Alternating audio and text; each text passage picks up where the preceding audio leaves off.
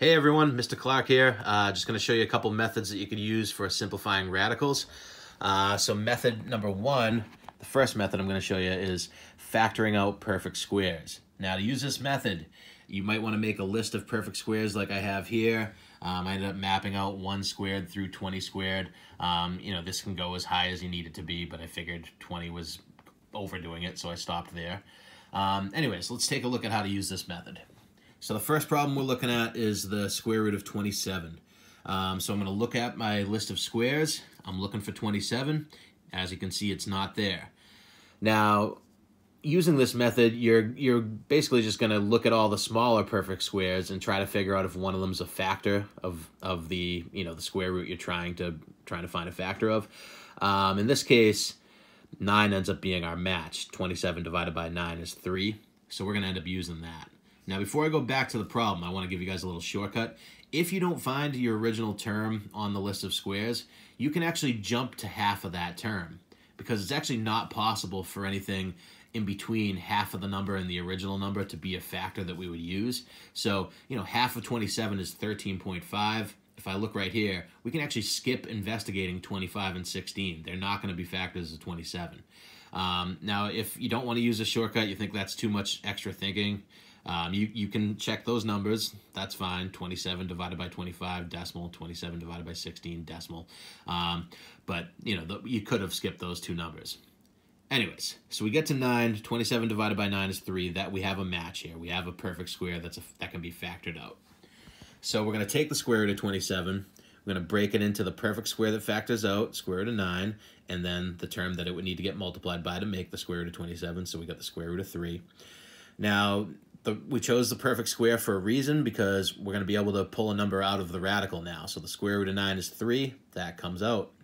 The square root of 3. Now, we always want to double check any radicals at the end of a problem to see if we missed a factor that might come out.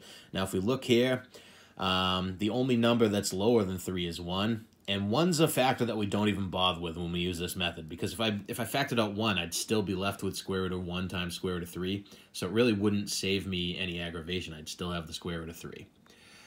So nothing comes out. We're going to leave our answer as the square root of, as 3 radical 3. Now, looking at the next example here, we have the square root of 108. If I look at my list of squares, 108's not there. I'm going to use my shortcut and go down to where 54 would be, half of 108. So I don't even have to bother with those numbers. Now, 108 divided by 49, you're going to get a decimal. It doesn't work. 108 divided by 36, we do have a match there. 108 divided by 36 is 3. So we're going to take the square root of 108. I'm going to break it up into the square root of 36 times the square root of 3. So square root of 36, we chose that for a reason. 6 is coming out. Square root of 3, again, we're going to double check over there. I know we just did the same number on the last problem, but just so you guys get in the habit, nothing comes out of the square root of 3, so that is staying put in the radical. Your final answer would be 6 root 3, or 6 radical 3, 6 square root of 3. There's a bunch of different ways that you can say it. All right, so method number 2, factor trees. Some of you guys might prefer method 1. Some of you are going to like factor trees better. So you can use whatever method you like. Looking at the square root of 27, I'm going to break it apart into factors. Now, just like with factoring out a perfect square, you don't want to bother using 1 at all. It's not going to help you with anything. So with 27, the first 2 factors that came to mind for me were 3 and 9. So 3 is a prime number, so I can stop factoring that right there. I'm not going to break it into 3 and 1 or anything. But 9 still does have some factors other than 1, so we have 3 times 3. Now, when we're using factor tree, we only care about the end of the branches. When it comes to what we're about to do, where we circle numbers and see what stays inside the radical, what goes outside of the radical, and all that. Now, looking at the end of the branches, 3, 3, and 3 are the numbers that are in play here. 9 is not the end of a branch. It keeps going, so we're not worried about 9. You wouldn't be able to circle that at all. So the way that factor trees work, you find a pair of a number at the end of the branches. So I have a 3 here, I have another 3 here. We got a pair of 3s. 1 3 comes out. So one number comes out for each pair. So pair of threes, 1 3 comes out. This 3 does not have anything to pair with because the other threes have been used. It's by itself. Now any term that's by itself that doesn't have a pair, it stays inside the radical. So we end up with 3 root 3 for our answer here.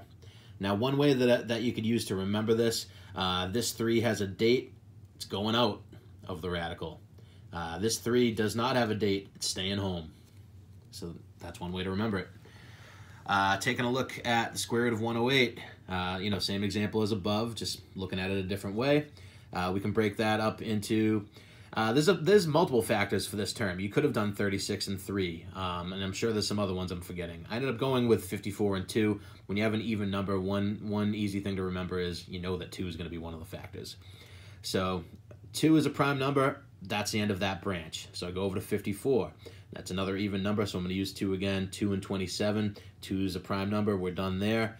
We can break 27, same number we just used actually, into 9 and 3. And again, 3 is a prime number. We're done there. We're going to break 9 into 3 and 3. So now at the end of our branches, we have 3, 3, 3, 2, and 2. So I'm going to circle a pair of 3s. 1 3 comes out. I'm going to circle a pair of 2s. 1 2 comes out. Now this 3 is left over by itself. It's staying in the radical. Now, any terms that come outside of the radical, they get multiplied together on the outside.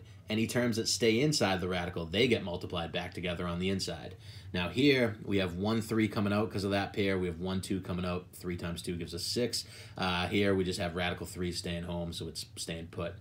So our answer there ends up being 6 radical 3. So those are 2 methods. You can use whichever one you like. Hopefully that was helpful.